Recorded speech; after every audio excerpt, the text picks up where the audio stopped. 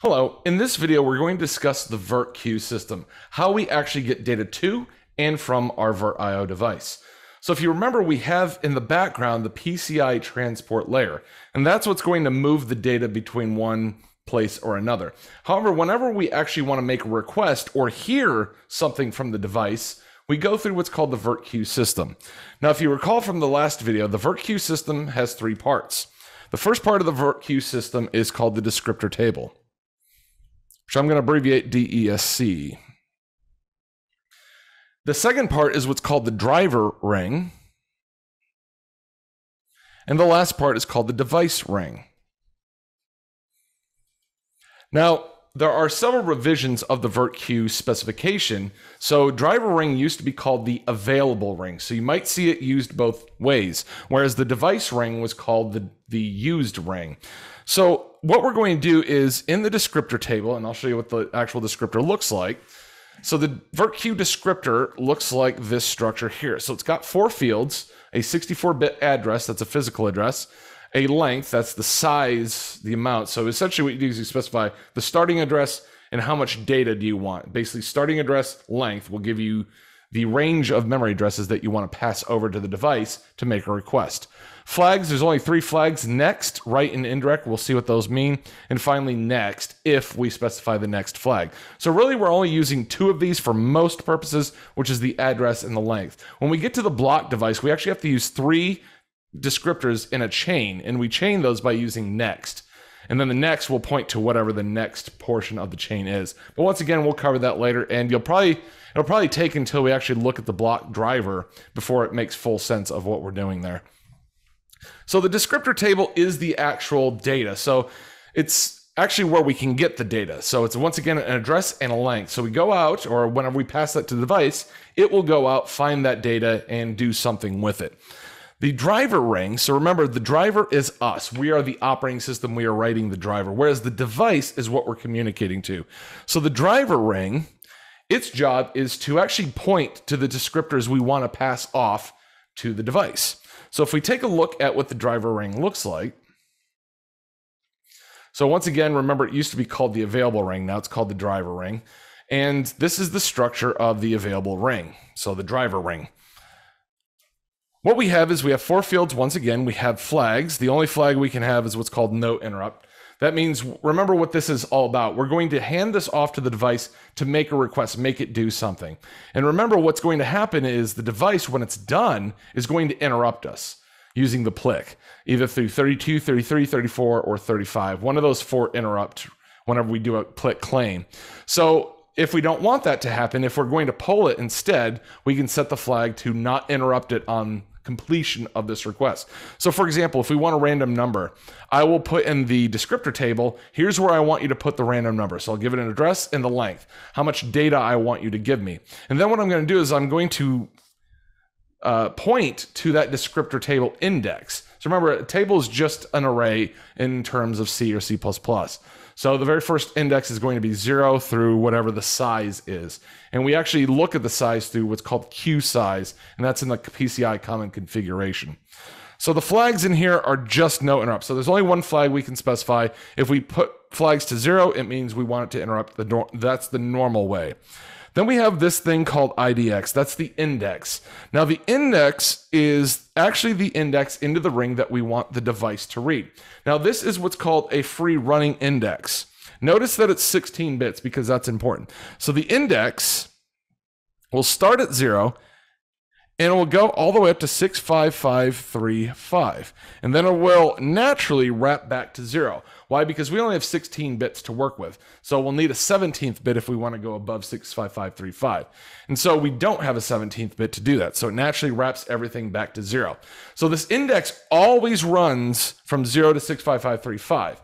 And what this index is whenever the device wants to look at something, it's going to look at the index mod the queue size. So remember, the queue size is in the configuration. It's actually a read-write. We can actually negotiate the size of the queue. And we did that whenever we started to negotiate PCI VirtIO. We're like, okay, we want your queue to be this size. So that was in a previous video. So that's what we're talking about with this index. Now, the hard part is when do we actually mod this or when do we actually let it naturally free flow? So the index, the 16-bit index, that will naturally wrap around 65535. Whereas the number that we put inside of this ring index, so remember the square brackets in C is called the subscript operator, the number that we put in there is the size. So the descriptors, the number of descriptors we have inside the table, is the same number as the queue size. So if we say the queue size is 1024, we negotiate that with the device and says, okay, I'll make the queue size 1024. That means we have 1024 descriptors available to us. And so that's what this ring is going to tell us here. Now, how does this work? So it's kind of interesting that queue size is used for multiple reasons, but essentially what this contains is, notice it's a 16-bit number.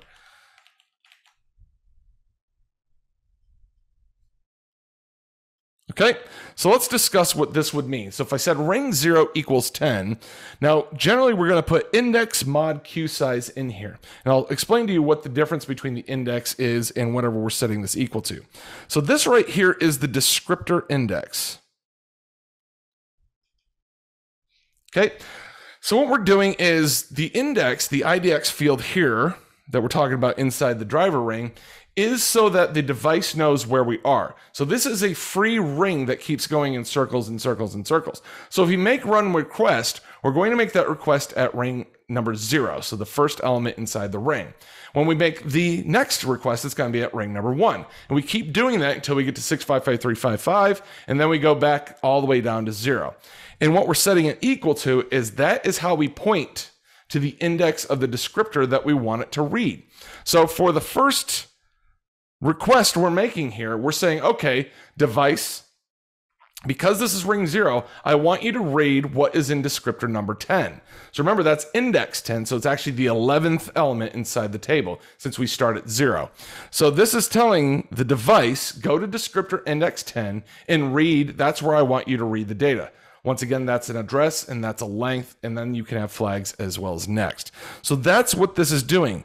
Now this index, let's see how this is going to work. And you'll see this whenever we start managing the device ring, is we will keep an internal index.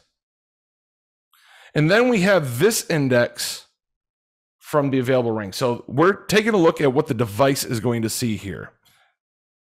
So it keeps its own internal index that only it knows. And then remember, these are shared between the device and the driver. So we have the device and driver, its index, okay? So at first we initialize both of these equal to 0. So here's what's going to happen. Whenever we take another descriptor or something like that, we're going to increment this shared index. So what that's going to do is I'm going to set index equal to 1 now because I've just incremented. So I used index 0 and I incremented the index to 1. Now there's a discrepancy between the shared index and the one that's kept internally at the device. Since there's a discrepancy, now the device knows that it needs to go out and resolve that discrepancy. Well, so what it's going to do is it's going to keep reading descriptors. So in this case, it's going to be ring index.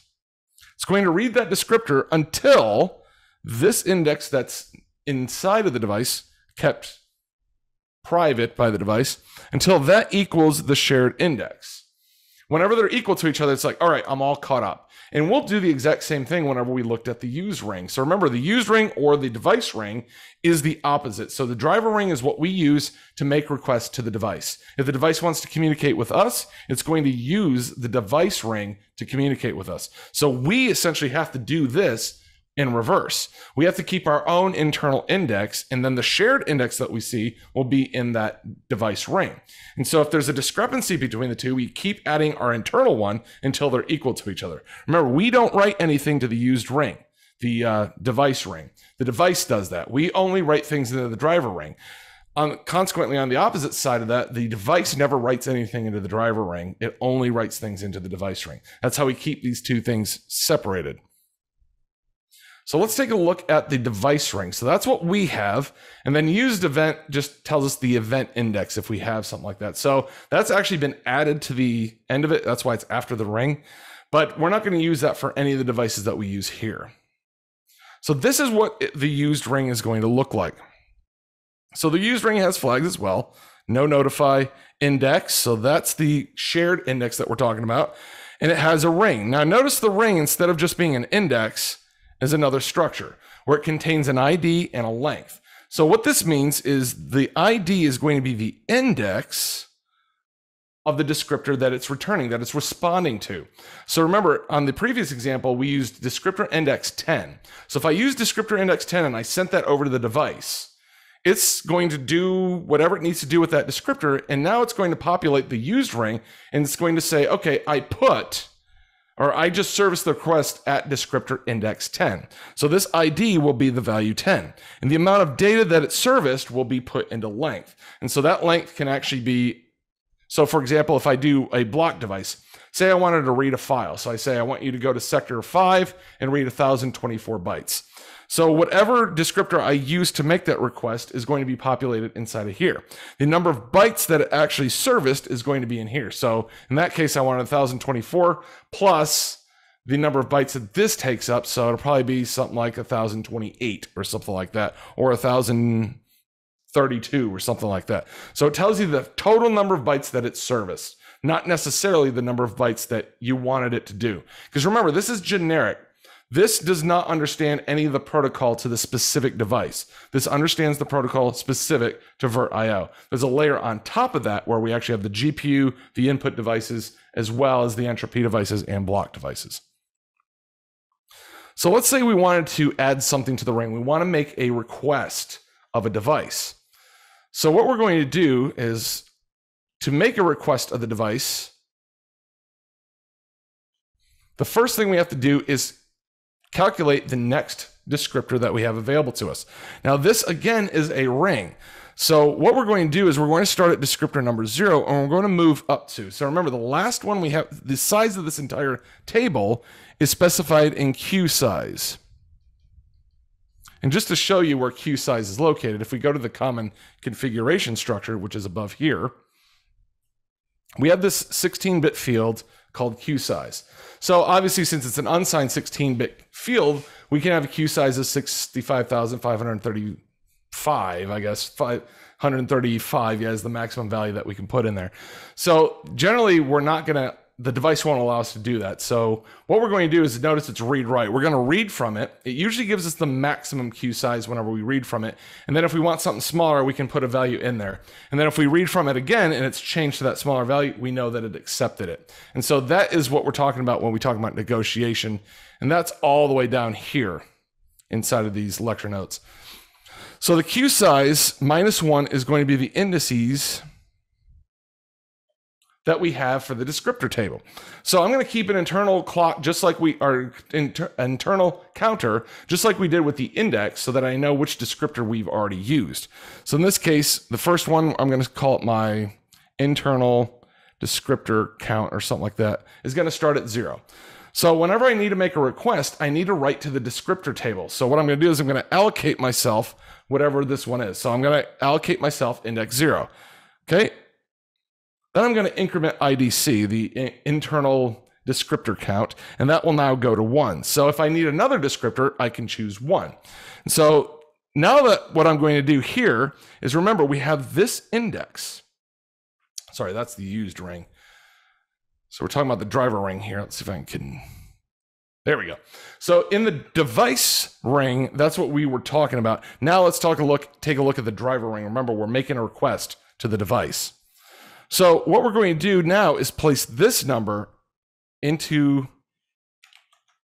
this ring. So we have to figure out what index we need to put inside this ring. Well, that's where this is coming to play. So we're going to put that index inside the ring, and we're going to increment it. So IDX will also be incremented. So that has just now created the discrepancy between what the device has seen, which is initialized to 0, based on now what it is now, which is 1. So that tells the device that we put something on the ring. And so what we're going to do is we're going to do, this case, ring subindex is equal to the IDC. And then what we can do from there is do what we just did up here, IDC plus equals 1, and then we can do index plus equals 1. Now remember, that is part of a structure, so you'll do something like T arrow or something like that in C. So this is generic pseudo code in this case. So now that we've done this portion right here, that created the discrepancy. So now what's going to happen is the device, whenever we do a notification, so remember that one of the fields that we were talking about is called this notify configuration.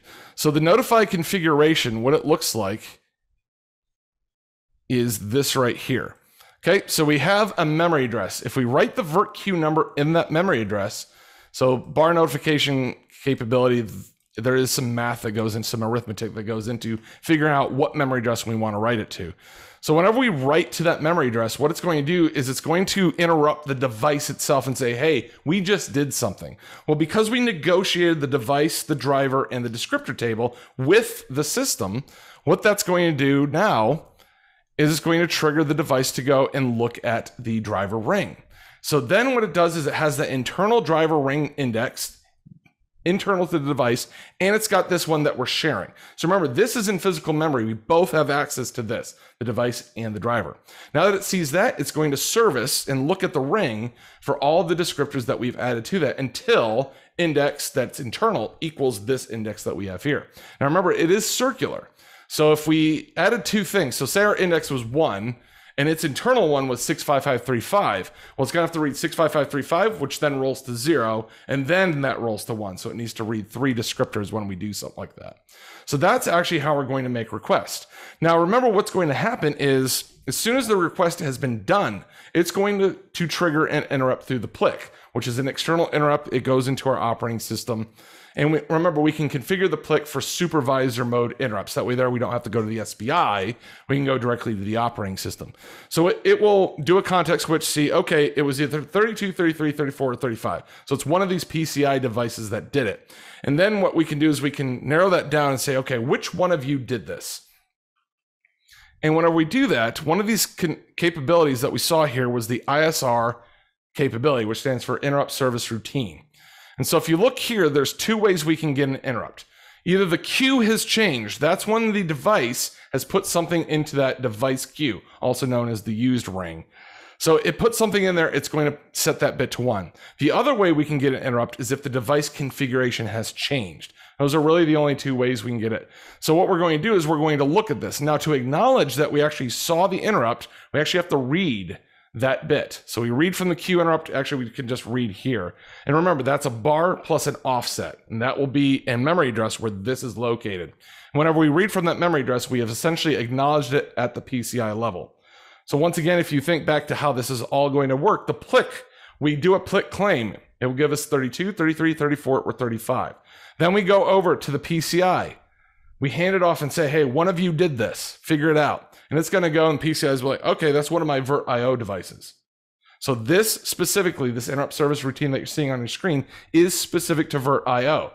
So then what we do is we say, okay, which one of you caused it? And all we have to do is read queue interrupt. If that interrupt is 1, we know that is what caused the interrupt. And so if that caused the interrupt, we can actually look at the used ring, the device ring, and see what it finished. And remember, in the used elements, we have an ID and a length. The ID is going to be the descriptor that it just got done servicing. The length is the number of bytes that it's written somewhere. After that, we're going to do a PLIC complete, and the interrupt now has been serviced, and we're good to go from there. And then we can make more requests or something like that. So all in all, that is how we're going to communicate with these devices. So once again, we have a descriptor table. It looks like this. This is the structure of one element in a descriptor table. Remember, the table size is based on the queue size in the PCI common configuration. And once again, that's negotiable. Very first thing we usually do is read from it. So I've got some pseudocode at the bottom here where I don't even read from it, but generally you want to read from it just to make sure that you're not exceeding the maximum here. So the queue size, I'm just setting it to, in this case, 8. You can set it to whatever. Once again, you probably should read it and take what it gives you. So generally, think like the block device, it's by default 1024 or something like that. But you can make it smaller so that you're not using so much memory. Because remember, these have to stay resident throughout all the operating system, no matter what you do. Now, you can move these if you want to, but while you're moving it, nothing can be done with the block device or any of the VirtIO devices, whichever ones you're moving. Okay, so that's how you're going to manage the queue size. Remember, the queue size tells us how many descriptors are in one table. And once again, whenever we talk about the ring, This U16 that this ring is, whenever we set this ring equal to something, that is the descriptor index of what we're trying to pass off to the device. This index right here is the value of the subscript. It's saying, okay, this is the element of the ring. So essentially we do it, we say, all right, let's pop that into the ring and then notify the device. It's going to read our ring and say, okay, you told me to go look at descriptor index 10, which was our previous example. Let me service this. After it's done servicing it, it pops something into the device ring, the used ring, and it tells you the ID of the descriptor, in this case 10, as well as the number of bytes that it wrote, and then it will trigger an interrupt through the PLIC. And once again, we do a PLIC claim and all that sort of stuff that we just covered several times. So there you have it. That's how we're going to communicate with a VirtIO device. Thank you for watching.